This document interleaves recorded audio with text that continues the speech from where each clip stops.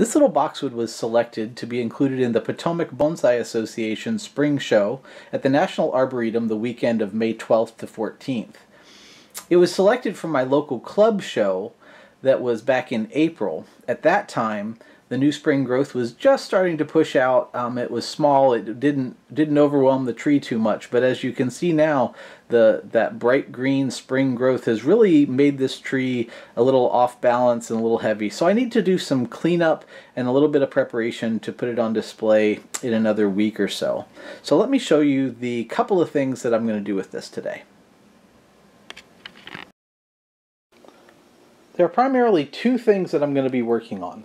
One is the new growth. If you look here, this new shoot that's come out, it's got 6, and most of the new shoots have 6 or maybe 8 leaves.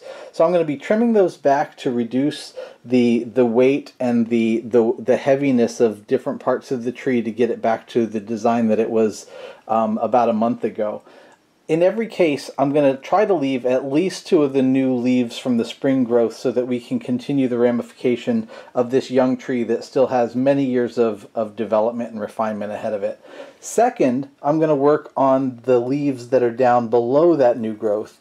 If you look into even this very thin foliage pad, past these bright green leaves, you'll see so many of these darker green leaves that are just filling the space so much that the light can't move through.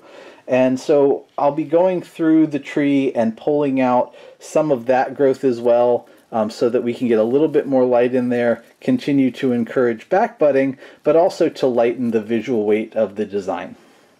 So those are the two things I'll be focused on. Let's get to it.